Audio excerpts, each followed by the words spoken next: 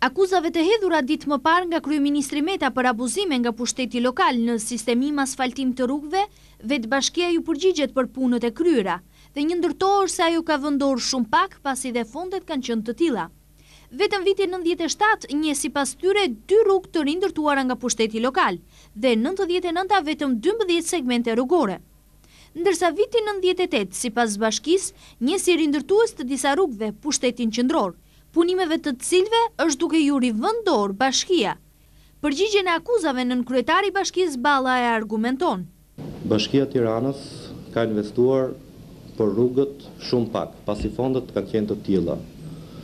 Ne kemi investuar vetëm 2 rrugë në vitin 97, pikërisht rrugën Bardhyl dhe rrugën Siri Kodra, nga Silvia deri tek Unaza. Për vitin 98 nuk kemi investuar neve, pasi të gjitha punimet e sistemim asfaltimit i kreu Ministria e Punëve Publike dhe Transportit. Për vitin 99 kemi mbaruar 12 segmente rrugore dhe vazhdojmë punimet me disa fonde që kemi në dispozicion për 2-3 objekte të tjera. Unë desha sqaroja që rrugët që kemi shtruar ne si Bashki Tiranë, edhe ato të 97 sot e kësaj dite, janë shumë më cilësore se rrugët që u shtruan në 98-ën.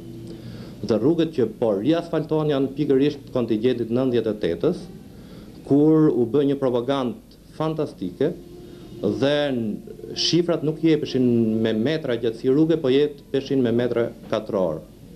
Konkretisht për hyrjen e kombinatit, kur gjatësia saj nuk i kaloi asnjë vit. Për sa i përket shumës së investimeve, për pushtetin lokal në Shqipëri ato janë qesharake.